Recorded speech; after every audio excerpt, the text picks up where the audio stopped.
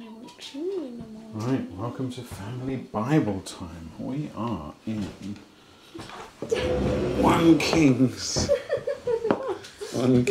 chapter You beast. 7. Well, and we're in Ephesians. So let's pray and let's go. Father, thank you for spiritual food for our souls day by day. Thank you for getting us back in the Bible. And Lord, we praise you for the blessing that it is to us. We pray that you'd help us. Strengthen us now, Lord, to study your word. In Jesus' name, amen. Amen. Okay, 1 Kings chapter 7. Apparently I'm a beast. But we'll wait for you whilst you find your way there. 1 Kings Okay. chapter 7. Solomon was building his own house 13 years. So, just so that you feel better about it. Our house is not taking quite so long, is it? No. And he finished his entire house, which is very good. I'm bleeding again, am I? Sorry, I'm bleeding on camera now. And he finished his his entire house. He built the house of the forest of Lebanon. Its length was 100 cubits, and its breadth 50 cubits, and its height 30 cubits, and it was built on 4 rows of cedar pillars, with cedar beams on the pillars. It was covered with cedar Holiday. above the chambers. Log cabin. A big log cabin, yeah, and it was covered with cedar above the chambers that were on the 45 pillars, 15 in each row. There were window frames in 3 rows, and window opposite window in 3 tiers. All the doorways and windows had square frames, and window was opposite window in 3 tiers. And he made the hall of pillars. Its length was 50 cubits and its breadth 30 cubits. There was a porch in front with pillars and a canopy in front of them. He made the hall of the throne. Are you getting a picture here? I mean, this is like a complex of buildings. And you say, why does Solomon need a complex of buildings? Well, of course, Solomon is the king at the head of a whole empire now. So you've got all the people coming from all over the kingdom of Solomon, and they want to come and meet, and there would be, important gatherings and so on. So Solomon's making all these great halls for the gatherings. It was finished with cedar from floor to rafters. His own house, where he was to dwell in the other court, back of the hall, was of like workmanship. Solomon also made a house like this hall, for Pharaoh's daughter, whom he had taken in marriage. All these were made of costly stones, cut according to measure, sawed with saws, back and front, even from the foundation to the coping. And from the outside to the great court, the foundation was of costly stones, huge stones, stones of 8 and 10 cubits. And above were costly stones cut according to measurement and cedar. The great court had 3 courses of cut stone all around, and a course of cedar beams. So had the inner court of the house of the Lord, and the vestibule of the house. And King Solomon sent and brought Hiram from Tyre. This is not King Hiram, but this is another Hiram. He was the son of a widow of the tribe of Naphtali, and his father was a man of Tyre, a worker in bronze. bronze, and he was full of wisdom and understanding and skill for making any work in bronze. He came to King Solomon and did all his work. He cast 2 pillars of bronze. 18 cubits was the height of one pillar, and a line of 12 cubits measured its circumference. It was hollow, and its thickness was 4 fingers. The second pillar was the same. He also made 2 capitals of cast bronze to set on the top of the pillars. The height of the one capital was 5 cubits, and the height of the other capital was 5 cubits. And there were lattices of checker work with wreaths of chain work for the capitals on top of the pillars. You know what a capital is? Like that big bit at the top. Exactly, that's called a capital. Likewise, he made pomegranates in 2 rows around the lattice work to cover the capital that was on top of the pillar, and he did the same with the other capital. Now, the capitals that were on the top of the pillars in the vestibule were of lily work, 4 cubits. Wow. The capitals were on the 2 pillars, and also above the rounded projection, which was beside the lattice work, there were 200 pomegranates in 2 rows all around, and so with the other capital. He set up the pillars of the vestibule, and vestibule of the temple. He set up the pillar on the south and called its name Jachin, and he set up the pillar on the north and called its name Boaz. Jachin and Boaz, the 2 names of the pillars. Interesting, isn't it? And on the tops of the pillars was lily work. Thus the work of the pillars was finished. What do you say to all of this? This must have been absolutely beautiful. By the way, I mentioned this the other day, that they're really gearing up to rebuild the temple. So it's really incredible to see. I saw an interesting interview with a number of Jews, and there is this movement in Israel to rebuild the temple on the Temple Mount, and the idea in the minds of the Jews is that the temple is going to be the place which will unite the religions of the world in worshipping the one God. And that's really interesting, isn't it? Because we believe that there's going to be an antichrist who's going to take his seat in the temple of God and proclaim himself to be God, and that all this religious unity that people say, oh, all the religions are the same, they all worship the same God, and you know, if this were to come to pass in our lifetime, this would be a very serious sign that we are entering into the time when the Antichrist is going to be revealed. Anyway, that would be something to make you sit up and take notice. As I mentioned the other day, if they're going to actually rebuild this temple, and if you think I'm joking, just go and look it up. They are deadly serious. You look up the Temple Institute.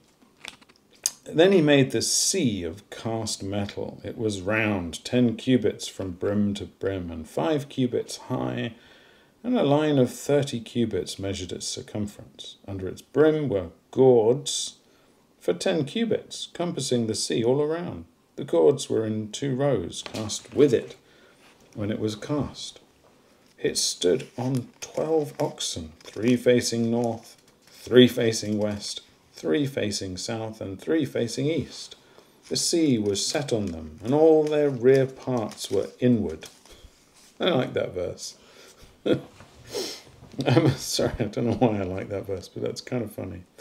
Its thickness was a handbreadth, and its brim was made like the brim of a cup, like the flower of a lily. It held 2,000 baths. That's not 2,000 baths like our bath in the bathroom. That's 2,000 measurements. Now, a bath was about 6 gallons. 6 gallons is about 22 litres. So The bath was a fair amount of liquid, but it held 2,000 baths. That's incredible. That's like 44,000 litres. That's a lot of water. He also made the 10 stands of bronze. Each stand was 4 cubits long, 4 cubits wide, and 3 cubits high.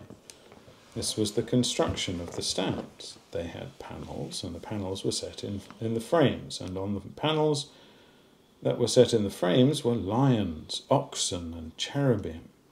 On the frames, both above and below the lions and oxen, there were wreaths of beveled work. Moreover, each stand had 4 bronze wheels and axles of bronze.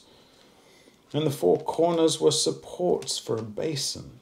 The supports were cast with wreaths at the side of each. Now, I mean, you enjoyed watching that video last night of a man making a bench, didn't you? It's just watching somebody do some real craftsmanship. It's really fascinating. This, wow, can you imagine? Wouldn't you have loved to just stood there and watched them working? That would be incredible, wouldn't it? This must have been amazing. Its opening was within a crown that projected upward 1 cubit. Its opening was round, as a pedestal is made, 1.5 cubits deep. At its opening there were carvings, and its panels were square, not round. And the 4 wheels were underneath the panels. The axles of the wheels were of 1 piece with the stands, and the height of a wheel was 1.5 cubits. The wheels were made like a chariot wheel. Their axles, their rims, their spokes, and their hubs were all cast. There were 4 supports at the 4 corners of each stand.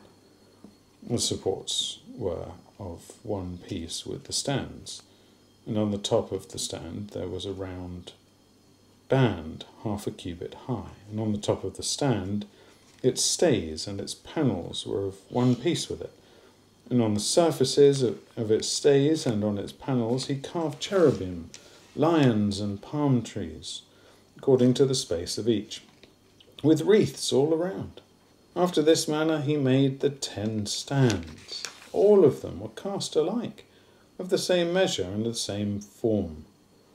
And he made 10 basins of bronze. Each basin held 40 baths. Each basin measured 4 cubits. And there was a basin for each of the 10 stands. And he set the stands 5 on the south side of the house and 5 on the north side of the house. And he set the sea at the southeast corner of the house. Hiram also made the pots, the shovels, and the basins. So Hiram finished all the work that he did for King Solomon on the house of the Lord. The 2 pillars, the 2 bowls of the capitals that were on the tops of the pillars, and the 2 lattice works to cover the 2 bowls of the capitals that were on the tops of the pillars, and the 400 pomegranates for the 2 lattice works, 2 rows of pomegranates for each lattice work to cover the 2 bowls of the capitals that were on the pillars. This is a bit like fine twined linen, isn't it? The 10 stands and the 10 basins on the stands, and the 1 sea and the 12 oxen underneath the sea. And don't forget, their rear parts were facing inwards. Now the pots, the shovels, and the basins, all these vessels in the house of the Lord, which Hiram made for King Solomon, were of burnished bronze. Now what does burnished bronze look like? Very shiny. Very shiny. People would make mirrors out of burnished bronze if they did their shields and burnished them. Burnishing is to kind of polish it.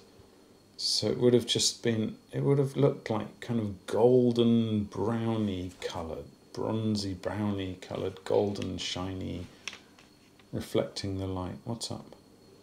I was thinking of contrast. Oh, contrast. Okay, very good. In the plain of the Jordan, the king cast them in the clay ground between Succoth and Zarethan. And Solomon left all the vessels unweighed, because there were so many of them, the weight of the bronze was not ascertained.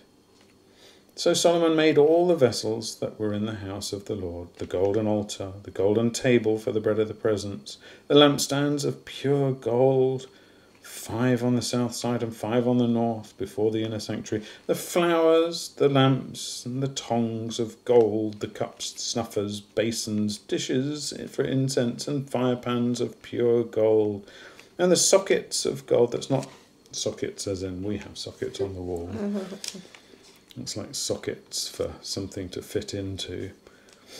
For the doors of the innermost part of the house, the most holy place, and for the doors of the nave of the temple. Thus all the work that King Solomon did on the house of the Lord was finished.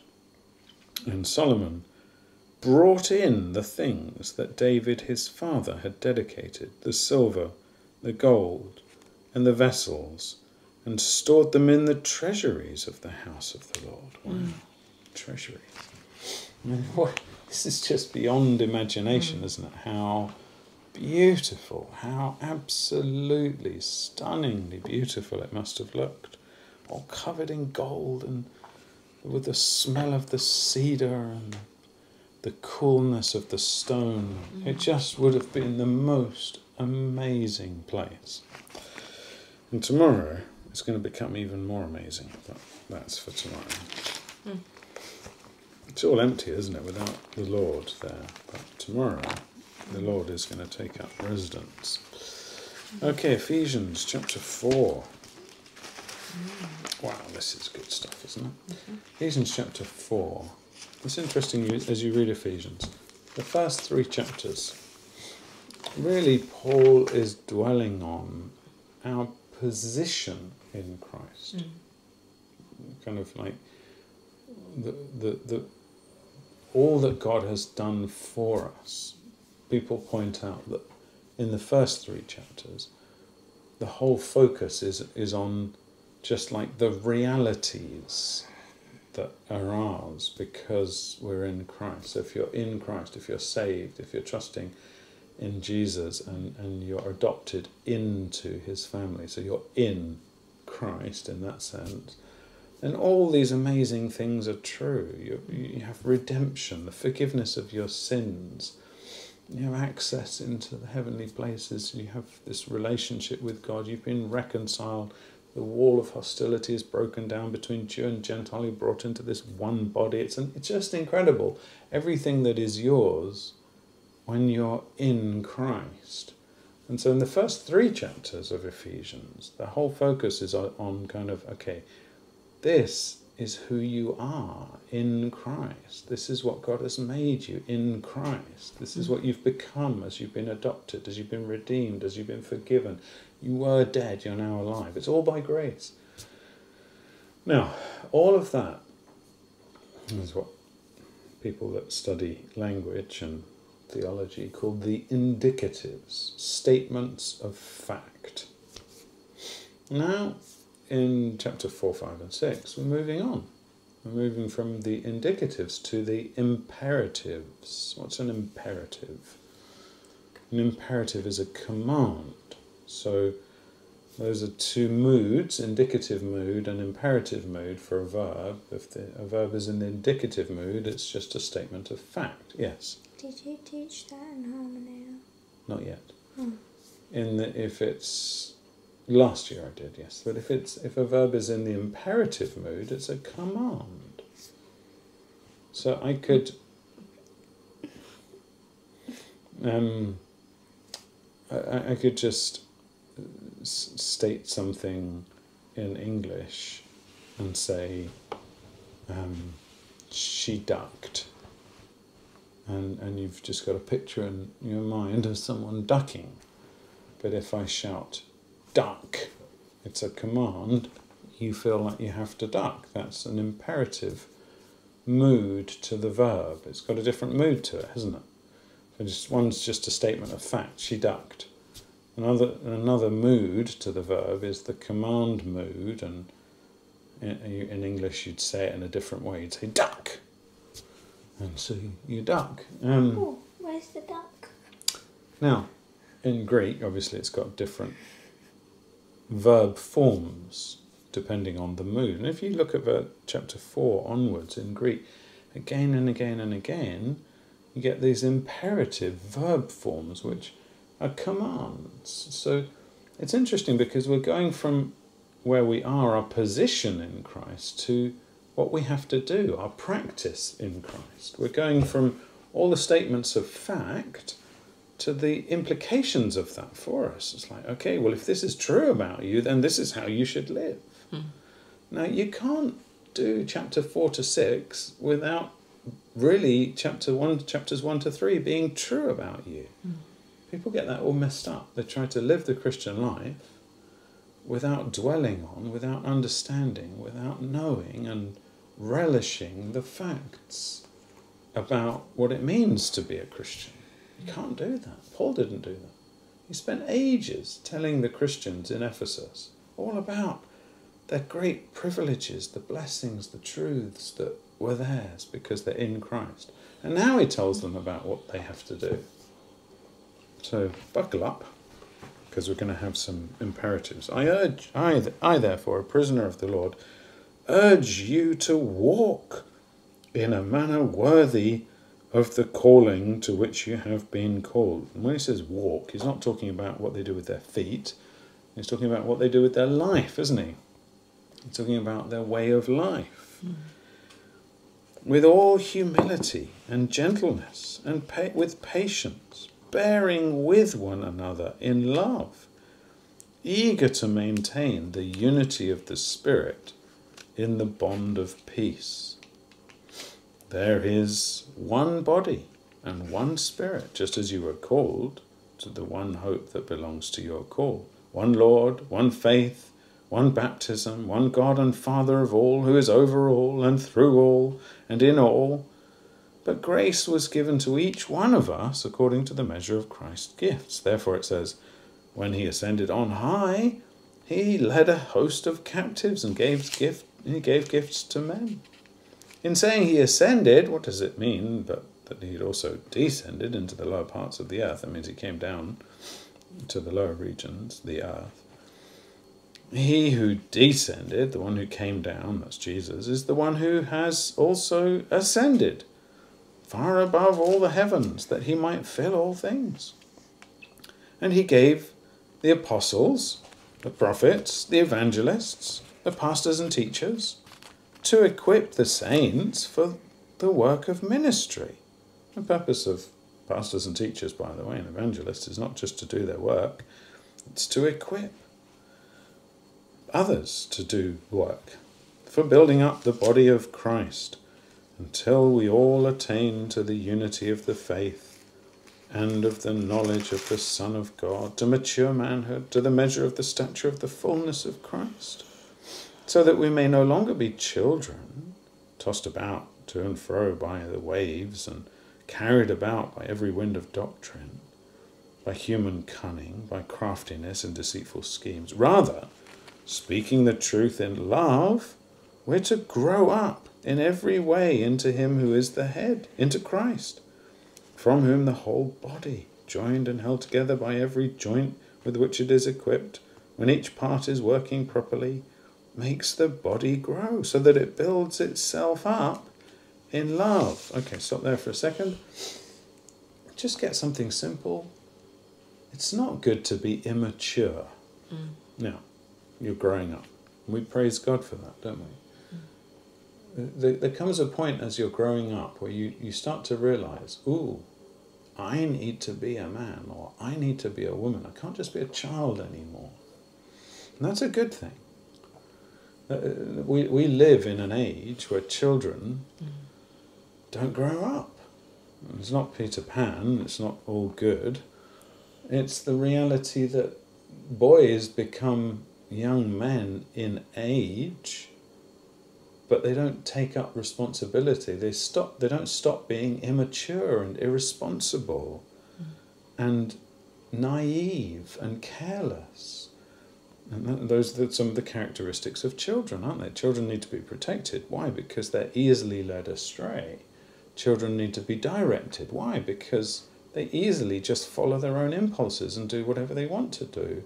They don't think long term. They don't think that we need to take responsibility here. But Paul is saying that's not good. And he's especially pointing it out in terms of Christians. Christians need to mature as Christians. It's possible to be an immature Christian and to stay that way. And that would be terrible. Because, well, then you're open to being led astray. You're not accomplishing what you need to accomplish. You're ready to be taken in by human cunning and craftiness in deceitful schemes.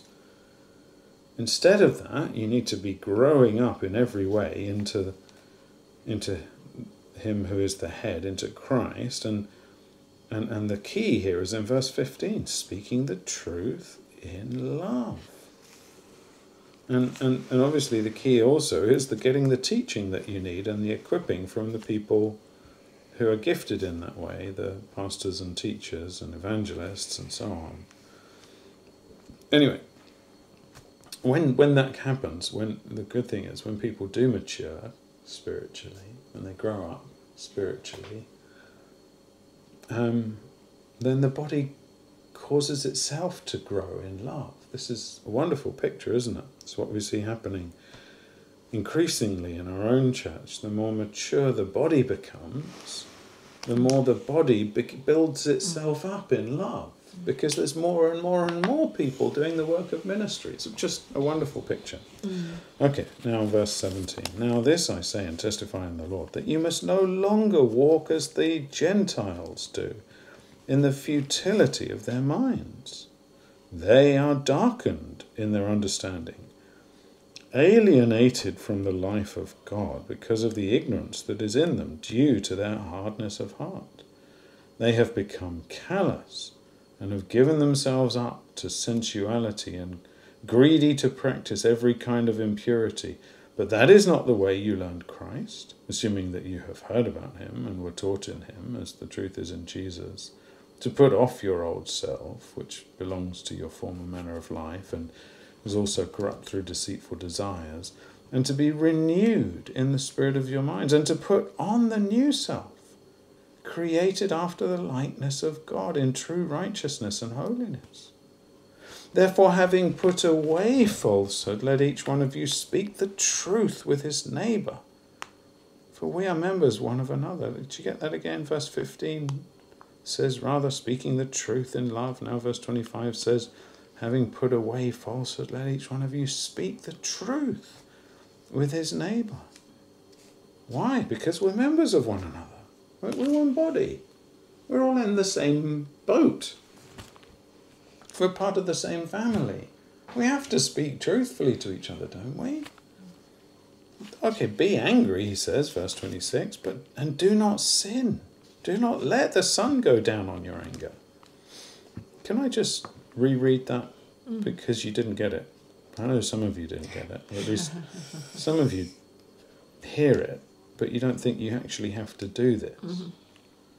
This is an imperative. This is a command. This comes from the mouth of Paul, from the pen of Paul, but it's inspired by the Spirit of God. So this is a command to you, if you're a Christian. If you're a Christian who's got all these blessings of chapters 1 to 3, now this is a rule for you. This is a law for you. You may not do otherwise and without disobeying your Saviour. It's very simple. Do not let the sun go down on your anger. Now, that means you have to solve it. That means you have to resolve it today, doesn't it? That's great. It means the same day that you are angry, You have to let it go. You have to fix it. Seriously, if you just obeyed this, what a different world we would be living in. If everyone in the church, if every married couple in the church just obeyed this, we pastors wouldn't have any marriage counselling to do, pretty much. It's just hard to be, it's hard to hold on to problems if you just refuse to hold on to your anger. Please, can I just say this to you? You go to bed angry, you have sinned. Doesn't matter what they've done. If you go to bed angry, you have sinned. I think I'm going to say it again. If you go to bed angry, you have sinned. Is that clear? I mean, it's not difficult, is it? So what does Jesus say through his word here to you? Do not let the sun go down on your anger. Now, if you did, what would happen? Verse 27, and give no opportunity to the devil. Do you sometimes wonder why you fall into such a mess? Well, don't give the opportunity to the devil. Verse 28, let the thief no longer steal, but rather let him labour, doing honest work with his own hands, so that he may have something to share with anyone in need. Let no corrupting talk come out of your mouths, but only such as is good for building up, as fits the occasion, that it may give grace to those who hear. Now again, this is basic, isn't it? This is a command. This chapter is full of commands. And now he's saying, shut your mouth unless you can say something which actually is going to build people up and give grace to people. Shut it. It's funny, isn't it? But he says, let no corrupting talk come out of your mouths. How do you stop that from happening? You've got to shut your mouth. So if you can't talk in a way that builds people up, shut up.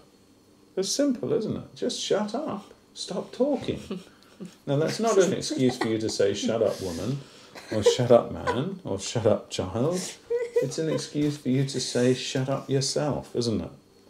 This is an excuse for you to say to yourself, shut up. There was a man who was converted under the preaching of Lloyd Jones, when Lloyd Jones was preaching in Sandfields in South Wales, and they called him Staffordshire Bill. He was a wild man, a drunken man. He'd wrecked his own house and been kicked out of his house so many times for his drunkenness. He had a foul mouth. He couldn't open his mouth without swearing. And he came, I think, to disrupt, but the Lord got hold of him and he was saved. And when he was saved, he despaired. I was like, I don't know how to talk without swearing. I can't open my mouth. I just don't know how not to do it. Well, he just shut up. So yeah, if I can't talk without swearing, I'm just not going to talk. So he didn't talk for ages until he could control his tongue and say something useful. That's wisdom, isn't it? That's the Holy Spirit at work. And now, if you think that's not significant, look at verse 30. And do not grieve the Holy Spirit of God. You just talking and letting anything come out of your mouth can have the capacity to grieve the Holy Spirit of God, by whom you were sealed for the day of redemption. Let all bitterness and wrath and anger and clamour and slander be put away from you, along with all malice. Be kind to one another, tender-hearted, forgiving one another, as God in Christ forgave you. What's the standard? All right, look at yourself. How amazing is the forgiveness that you have given me, God. All right, that's how I have to forgive everyone else. That's how you let the sun go down, having got rid of your anger. You think about your sin and the way God forgave you, and then you forgive like that. That's how you do it. You're tender-hearted, kind, forgiving, with in view the forgiveness that God forgave you with. All right.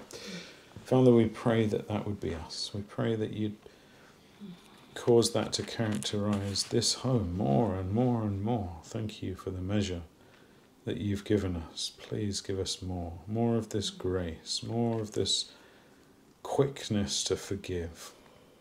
Lord, have mercy upon us, we pray, and be gracious to us, we pray, and to all the church, Lord. Transform us by your love, we pray, in Jesus' name. Amen.